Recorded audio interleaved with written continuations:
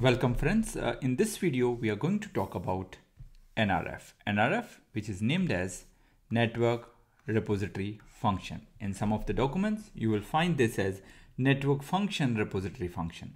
Right.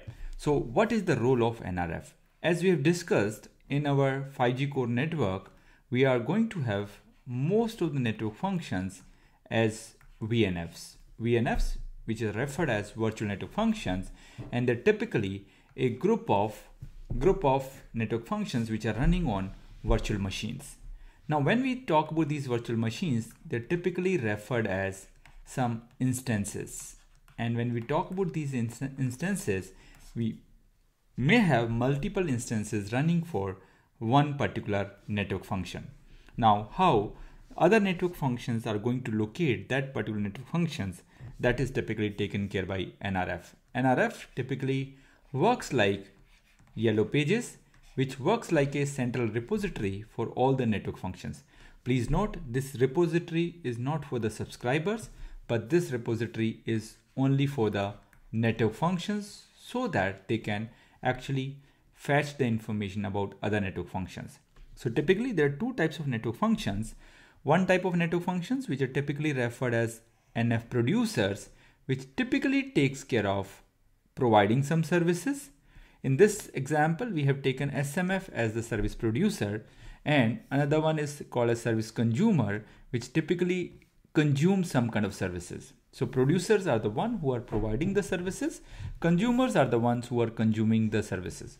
Any network functions can work like a network function producer and network service consumer, and most of these services are defined in technical specification document 23.502. If you really want to know more about the services, what they produce, what they consume, you can look at the 3GPP technical specification documents, which is 23.502.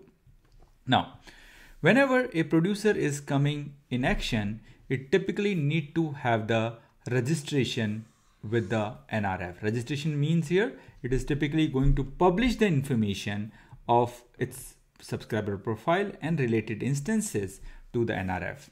Whenever there is a consumer who is looking for consuming some kind of services, it typically sends a service discovery message to the NRF, and in return, NRF is going to provide those information about those network service producer, and that is typically received by the consumer. Now, then as a next step, the consumer is going to reach out to producers directly with a service request message, and producers are going to respond for that particular service.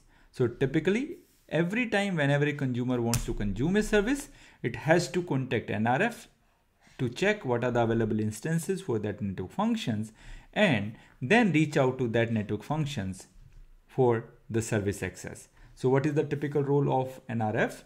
It is service registration and discovery function, and it maintains all the NF profile. When I say NF profile, I'm talking about NF producer profile and available NF instances for that particular producers. So in short, NRF works like a Yellow Pages where all the producers can actually publish their information and all the consumers can fetch that information so that they can talk to the producer network functions. That's all about this video. In the upcoming video, we are going to talk about some more network function. Thank you very much and see you in the next video.